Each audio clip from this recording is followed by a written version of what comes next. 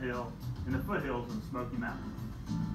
A.J. Bush grew up in Chestnut Hill, and after college, he came back as a school teacher.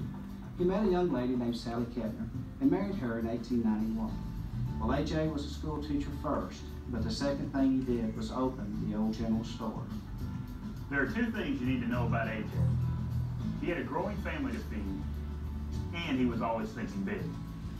A.J. asked himself, what can I do to provide for my family and to provide work for other families in Chestnut Hill? The answer, believe it or not, did not include beef. Instead, A.J. thought he'd build a hosiery mill.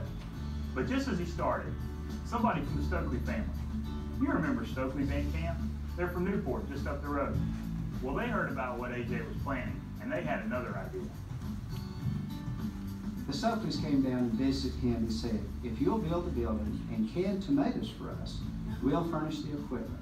And that's how A.J. Bush got in the canning business back in 1904. It all worked out pretty well. By 1908, A.J. was able to buy the equipment from the Stokeys and open up Bush Brothers on his own. That first canning factory in Chestnut Hill allowed A.J. and Sally to move their children into this home they built right next to the plant.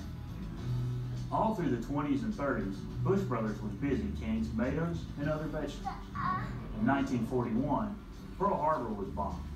The government decided that producing electricity was critical to the war effort. So TVA created Douglas Dam.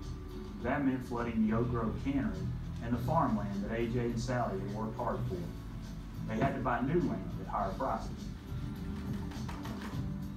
Both A.J. and Sally passed away in 1946, but they did live to see all 6 of their children married and working for the family company. The next generation added new brands and new products, and they added new facilities. But we remained a small company, family-run and dedicated to making the tastiest products you can put on your dinner table.